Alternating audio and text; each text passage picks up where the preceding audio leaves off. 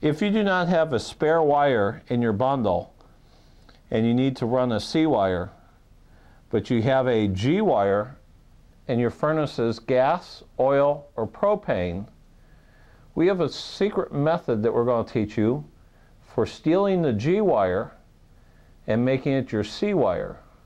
The first thing you need to do is turn the power off to your system. Then we're going to take and remove the G wire from the thermostat. We're not going to do anything with it yet, because the next thing we're going to do is go back to our furnace and we're going to remove the G wire from the G terminal, move it over to your C as in Charlie terminal.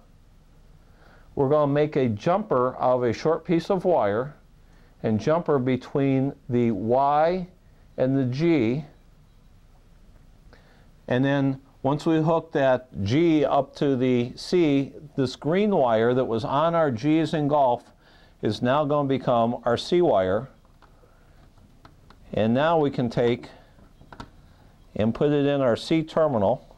So we no longer have a G as in golf that was our fan control, but that's okay because we have a gas, oil, or propane furnace, and the furnace itself controls the fan. We've also just taken and made a jumper between the Y and the G down at our control board, so when the air conditioner turns on, it automatically turns on the fan. We've now taken that green wire, whatever color it was on the G, and hooked it up to the C down at the control board, and we've now hooked it up to the C there, and we now have a C wire on our thermostat without running any extra wires.